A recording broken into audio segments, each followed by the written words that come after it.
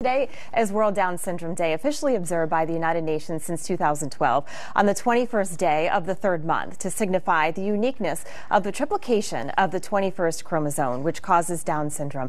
This year's theme, With Us, Not For Us. And with us today, en route to speaking at the United Nations, are the co-founders and chief happiness officers of John's Crazy Socks, Mark and John Cronin. Thank you so much for joining us today, gentlemen. Mark, you are heading to the United Nations. Talk to us a little bit about that. Well, this is awfully exciting, right, buddy? I'm so excited. I'm going to the United Nations. That is so exciting. That is great. It's a very important day because we get to celebrate people with Down syndrome. People like John, right? Absolutely. You have Down syndrome? Yes, I am. And what do you say about it? I have Down syndrome. Down syndrome never hold me back. I love that. You talk about never holding you back. So you were in high school and you got out and you said, you know what, there isn't a job I want. And you said to your dad, Dad, I want to start a business with you. I want to work with you. So talk to us a little bit about that. Right? You couldn't find a job you wanted. Yeah. John's a natural entrepreneur. Yes, I am. So what'd you say? I said, I want to create one, I want to make one, and I told my father, I want to go business with him, and now my father's done business together. And when did we start that business? We started back 2016. Wow. So you've been in business for a while, Mark, and you've won the EY Entrepreneurs Award. You've testified before Congress. Your socks have gone. I mean, everybody's talking about your socks. Well, how many different socks do we have, John? We have 4,000 different socks. That means John owns the world's largest sock store. Yes. That is exciting. But that's only the beginning. Yeah. Right? When you buy from us, you're going to get great socks, right? But you help us employ people with different abilities. More than half of our colleagues have a different ability. You help us give back, right? Absolutely. We've donated almost $600,000 to our charity partners.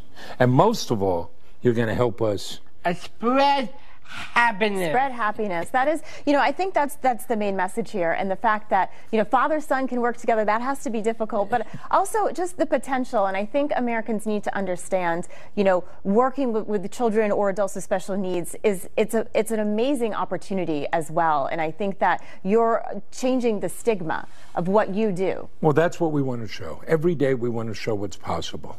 We want to show that hiring people with differing abilities is not altruism, it's good business. And one of the things we want people to think about, never be blinded by a person's limitations. Be awed by their possibilities. Look what John can do. Right? There's so many possibilities. When he was a young man, John couldn't talk. You learn sign language so you can communicate. Now he's a public speaker, testified before Congress, going to speak at the UN, and leads the world's largest sock store. How awesome. That is amazing. You also, so you share a former president, your sock buddies with a former president. Who are you sock buddies with? George H.W. Bush. What's that like? That's pretty cool. I'm very happy, and it's my idea. I want to send him, I want to give him a box of socks. He sent the former president socks. The former president sent John socks. So it was very touching, right? You like that. I love that. Yeah. What has the response been just from the community? I know your business has been open, but especially since you've gotten attention, you've testified before Congress. Talk about what people have been saying to you. We have very strong and loyal supporters because we're not just selling socks. At the end of the day, we're not really a sock store.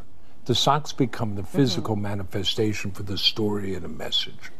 And that's what people are supporting. And we hear that all the time. Yesterday, we spoke in Florida. We were keynote speakers at a luncheon. And people are just moved because they get to see what's possible. They get to see what John's doing. And they come up, they want photos, and then they tell other people. So we keep spreading the word, spreading happiness, and showing what's possible. And I don't think we got to the main point. Socks. Why socks? Why did you decide to start a sock company? Why socks is fun. it's colorful, it's creative. Yeah. It is always let me be me. I want to create that my whole life. It was his idea. I love it. And we figured if John loved these socks that much, surely other people would too. Absolutely. And we could find our tribe. I love it. Well, thank you so much. Congratulations. Good luck speaking at the United Nations. Thank you so much for coming in and sharing your story with us. And where can people find you? Where can you can find us at johnscrazysock.com. And good morning, America! All right. We love that. Thank you so much, Mark and Thank John. you. Appreciate it. All right. Thank you so much. And plenty more still to come on Wake Up America. And don't forget to